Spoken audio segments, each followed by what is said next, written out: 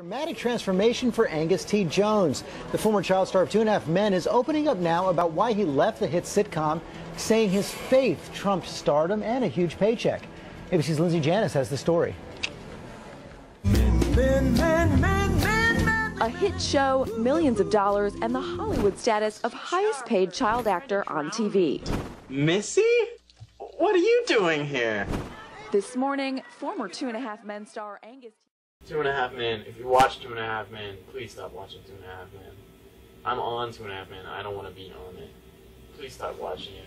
Please stop filling your head with Phil. Please. It's you know, people say it's just entertainment. The fact that it's entertainment, it's do some research on the effects of television in your brain, and I promise you'll have a decision. You'll have a decision to make when it comes to television, and especially with what you watch on television. It's bad news. It's bad news.